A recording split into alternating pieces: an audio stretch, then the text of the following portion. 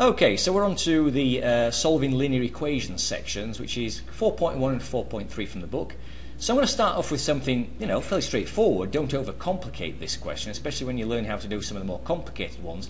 This one decides whether or not this is a solution. It's just you putting the x and y into these equations and see if it's true or false. Yes or no, that's all we need from this.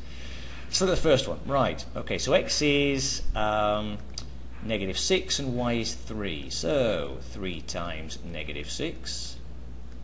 Okay, there's 3x plus y. Y is 3. That's, well, straight away I can see that's not -21. That's -18 there, isn't it? Plus 3.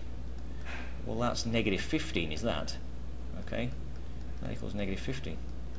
So straight away, it's false. It's no. It's got to work in both. Okay, don't work in that one. Even if it does work in the second one, it's not a solution.